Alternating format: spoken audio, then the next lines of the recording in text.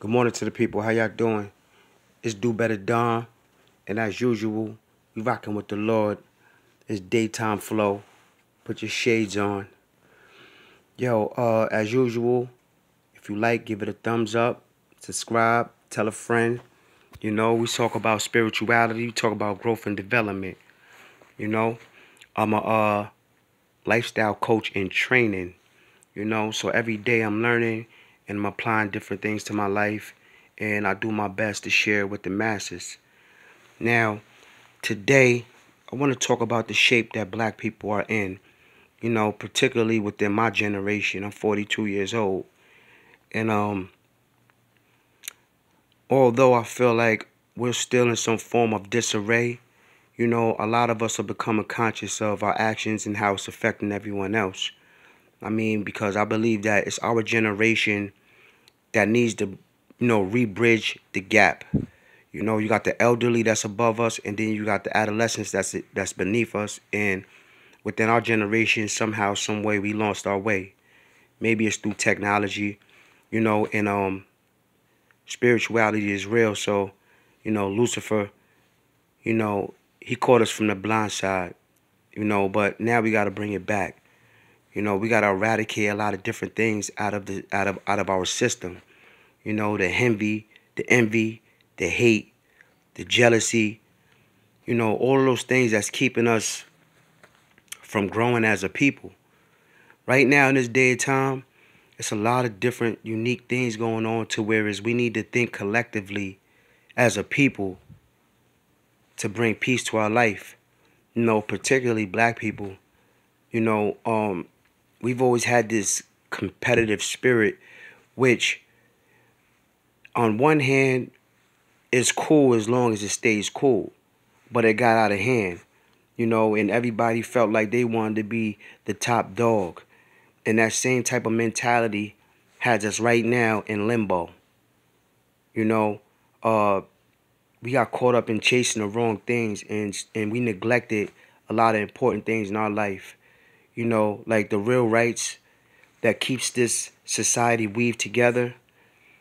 Maybe 10 years ago, 20 years ago, the Lucifer entity came in the way and strategically broke that whole fabric down and left us with the remnants of what society is today. And it's going to take people, real intellectual beings, to come back, land back on this planet, put your feet back firm, and reconfigure the way that things are.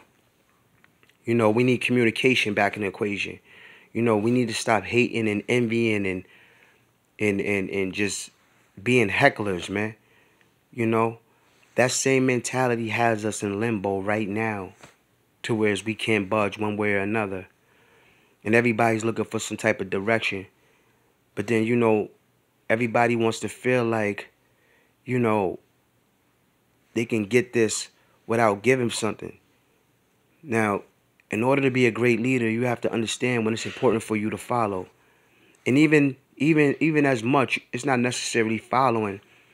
It's opening your ear genuinely to conversations, to situations that you would need to be a part of.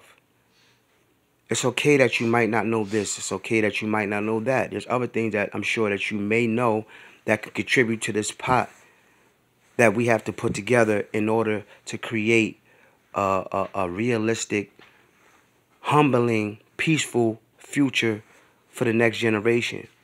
We have to accept the fact that if we couldn't make it right within ourselves, then it's time for us to make it right for the next generation so they don't have to experience the hardships that we went through. You know, we depleted ourselves with a lot of different things. Partying, drugging, drinking, we depleted ourselves with it. And now we just at a point in time in our life where you know, there is really no other choice other than to make these right changes, positive, refreshing changes, because it feels good. We are our own worst enemies. We beat ourselves up a lot. So now it's time to start healing ourselves because nobody else is going to do it for us. I don't have no problem with showing love to my black people or anybody. because it's easier to show love than hate. Hate, it just, there's no winning when you're a hater. None. You know, and there's really no future in it either. You know, like I said, man, this is Do Better Don. You know, I'm a lifestyle coach in training. I'm always in school. Once you feel like you know it all, that's when you fail. You know, there's always so much more we could talk about, but I just want to get this word out there. You know, this early morning flow, early traffic flow type conversation. You know, I hope everybody have a blessed, peaceful day. Peace.